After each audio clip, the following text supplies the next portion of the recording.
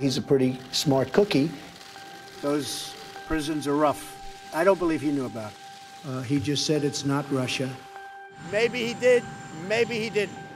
Great personality and very smart. Good combination. Really, is he a worthy negotiator? Really, he's a worthy negotiator. Well, he is very talented. His country does love him, his people, you see the fervor. We fell in love. Our relationship is really a good one.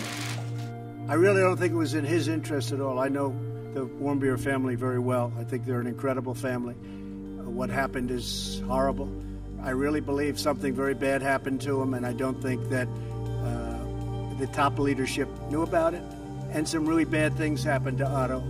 Some really, really bad things. Why are you? But he tells me that he didn't know about it, and I will take him at his word. We've had some very, very good talks.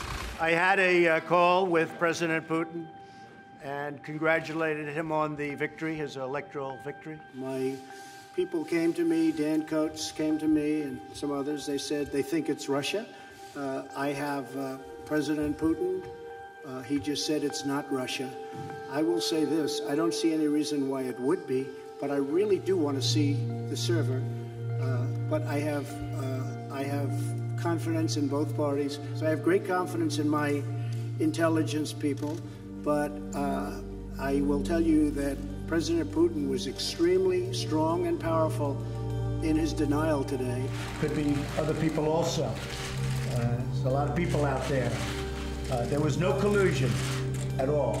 It's a great honor to have the Crown Prince with us. Saudi Arabia has been a very great friend and a big purchaser of equipment and lots of other things. And I want to thank the King of Saudi Arabia, King Salman.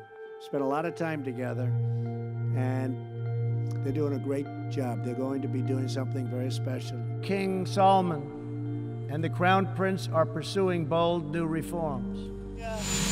We are going to leave nothing uncovered. With that being said, the king firmly denied any knowledge of it. He didn't really know. Maybe, I don't want to get into his mind, but it sounded to me like maybe these could have been rogue killers. Who knows? Saudi Arabia has been a great ally, but what happened is unacceptable.